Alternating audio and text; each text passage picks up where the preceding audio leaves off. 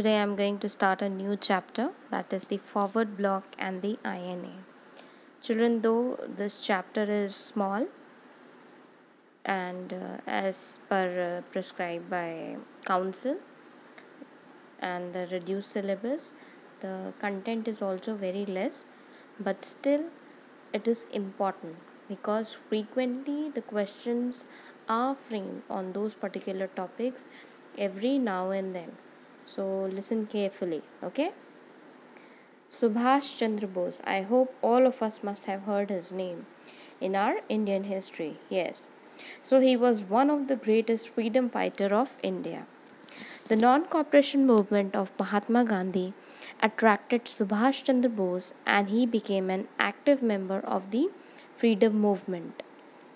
He was unanimously means without any opposition, elected as the president of the Congress at the Haripura session in 1938. Okay, so though we say that Subhash Chandra Bose was inspired by the movement which was led by Gandhiji, but later on when he got the presidentship and later on in Indian National Congress when he started working, then there was a rift, a gap was created between Subhash Chandra Bose and Mahatma Gandhi.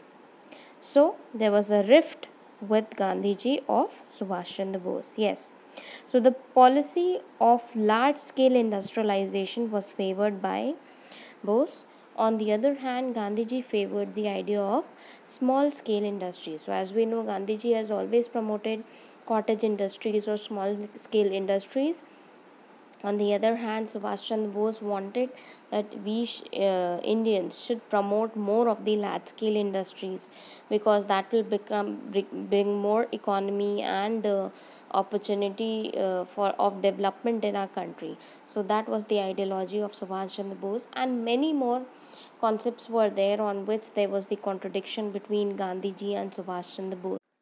So now the next topic is the formation of forward bloc. Okay, so forward bloc was a political party which was formed by Subhash Chandra Bose after the rift between Gandhiji and Subhash Chandra Bose. Subhash Chandra Bose resigned from Indian National Congress, from the presidentship of Indian National Congress, and he decided to make his own political party.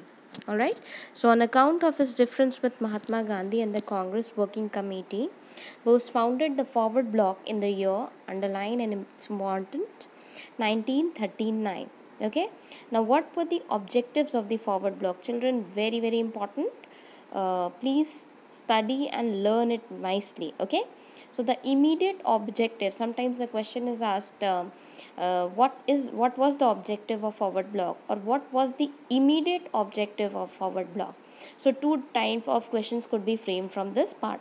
All right, so the immediate objective of the forward bloc was liberation of India with the support of workers, peasants, youth and other organization. So if the question is asked what was the immediate objective of forward bloc, so you'll mention it over there that the liberation of India with the help of various people, right? So after attaining independence, what was the objective of forward bloc?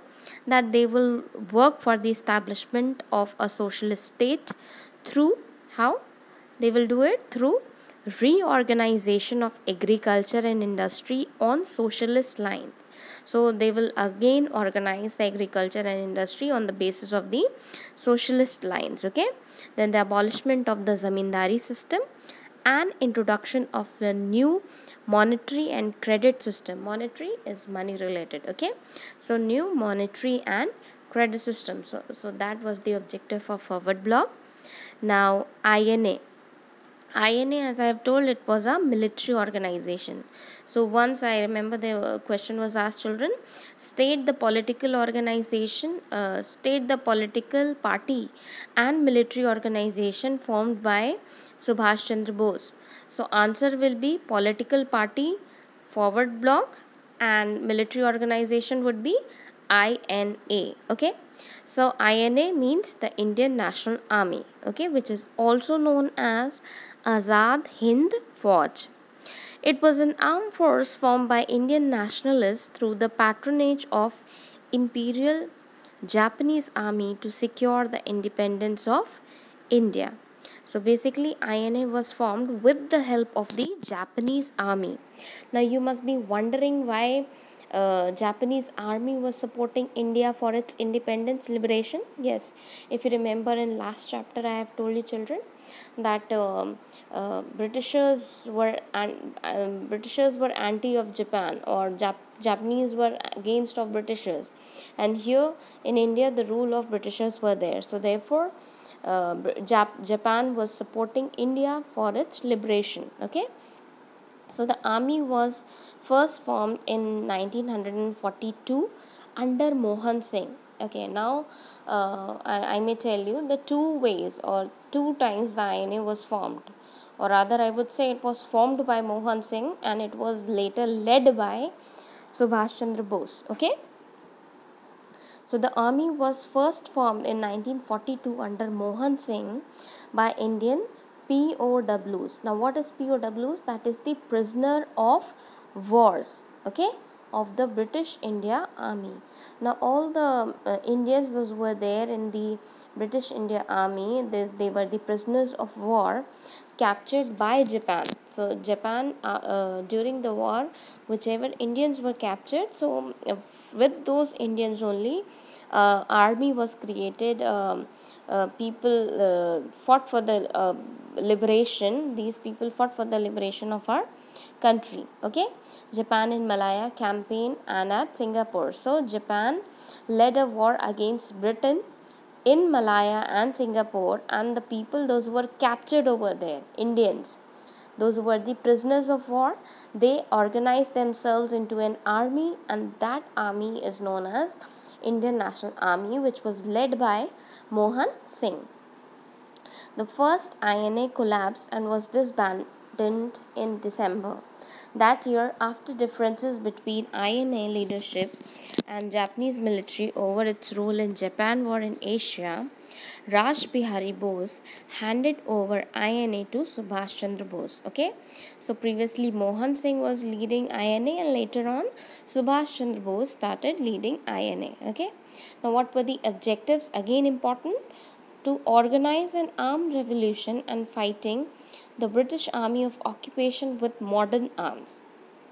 Then, since it was not possible for the Indians to organize an armed revolution from the homeland, so it was very difficult for the Indians to organize an armed revolution, armed struggle from our own country, because Britishers were, we were in slave of the Britishers and they were trying to suppress us. So, therefore, this responsibility must be shouldered by the Indians living abroad.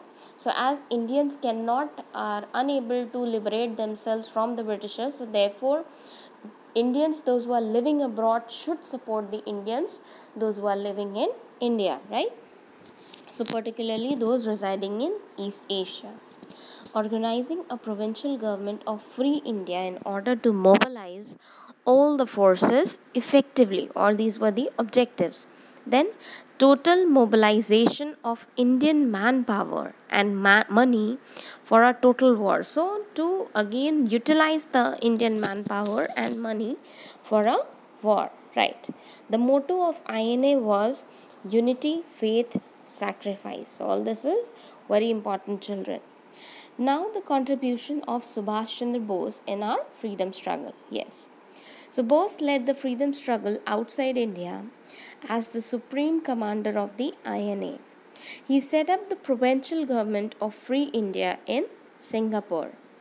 He also declared war on Britain and the USA and acquired its first stretch of territory in India when Japan handed over Andaman and Nicobar Islands. He gave a call to his soldiers, "Give me blood and I shall give you freedom." So children, this is again important. This is the slogan which was given by Subhash Chandra Bose. Then he coined the term Jai Hind and gave slogan Delhi Chalo. Then Bose joined the Indian National Congress. He also started a newspaper called Swaraj. Okay, this was before Forward Bloc and INA, right? He was the president of All India Youth Congress and also the secretary of Bengal State Congress. Bose authored the book The Indian Struggle, which covers the Indian independence movement from 1920 to 1942. The book was banned by the British government later on. Okay, so this was the political contribution, or rather I would say contribution of Subhash Chandra Bose in our freedom struggle. Here you can also add, if the question is not formed from Forward Bloc and INA, then you can add a point over here also in contribution that he has formed Forward Bloc as well as he has led INA. Okay, so that point can also be incorporated in this. Thank you, children. That was the all for this particular chapter. Thank you.